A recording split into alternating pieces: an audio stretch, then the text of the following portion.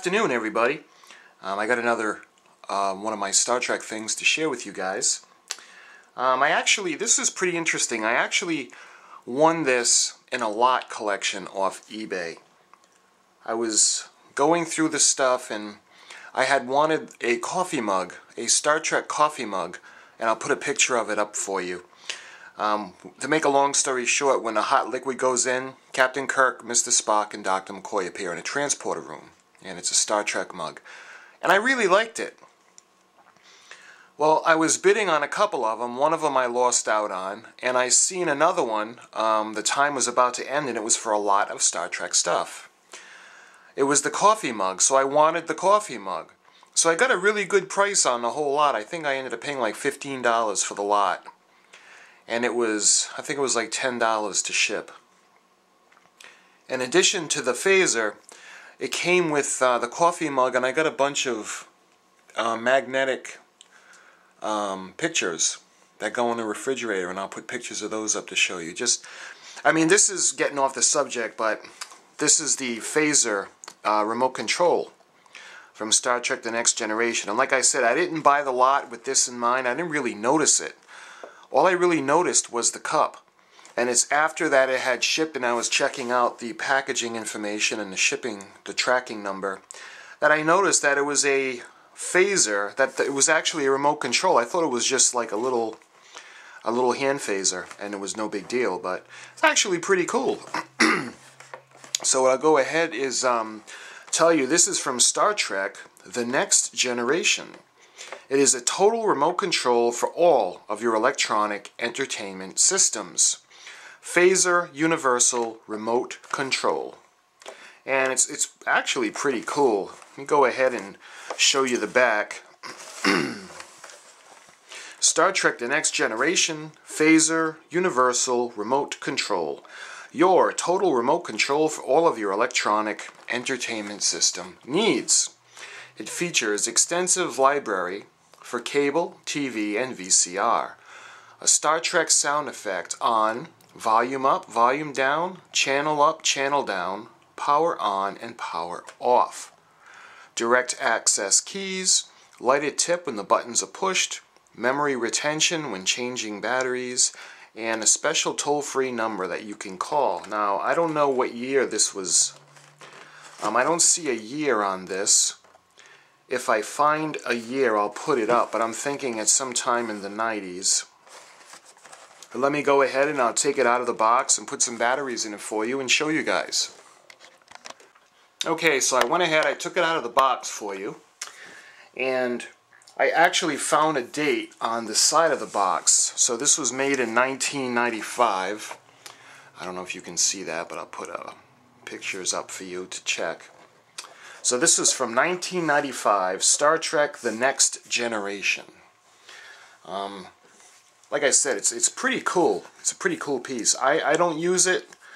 I'm not using it for TV or anything like that. It's more of a collector piece that I'll keep.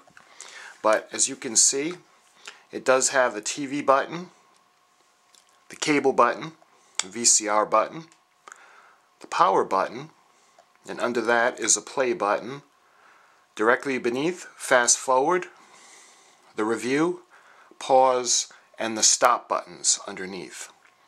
On the left hand side beneath the VCR button you have the channel, channel down, channel up, and the record button. On the right hand side beneath the power button you have the volume, increase, decrease, and you have the mute. Now on the side of the unit there's a switch. I guess from standard, you don't have the lights and the sound effects when you push the buttons, and when you push it, I guess it still does.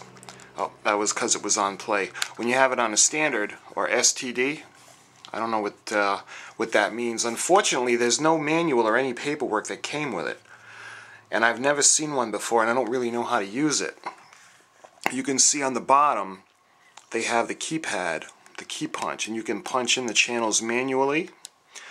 And then the buttons on the bottom have the P, O, and the E. Again, I don't know what that means. Like I said, I don't have a manual for this, and this is more of a collector piece than to actually use it. You can see the handle. I don't know if that's clear for you. But it said it had the sound effects on the 4 buttons on the power. And when you use the power, when you do any of them, it actually lights up. So again, I don't want to shoot you guys. This is just a demonstration. It lights up. That's when you push power, VCR. Nope. The channel up. Channel down. Pretty cool, huh? Once again, channel up. Channel down. And volume up. Volume down.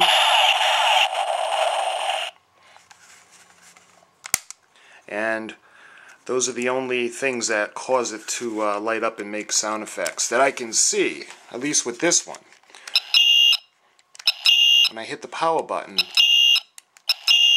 it goes on, but VCR, TV, none of the other buttons except the volume, the channel, and the power button.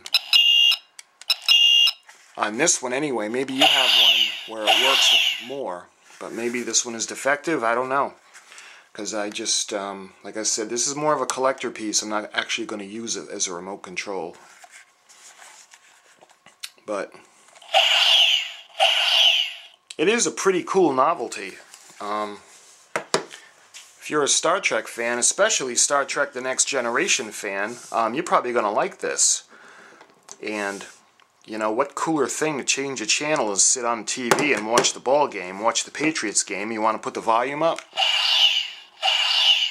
I mean, that's pretty cool. Change a channel. Or even put it on. Feel like Mr. Data surfing through the channels. I mean, it is pretty cool.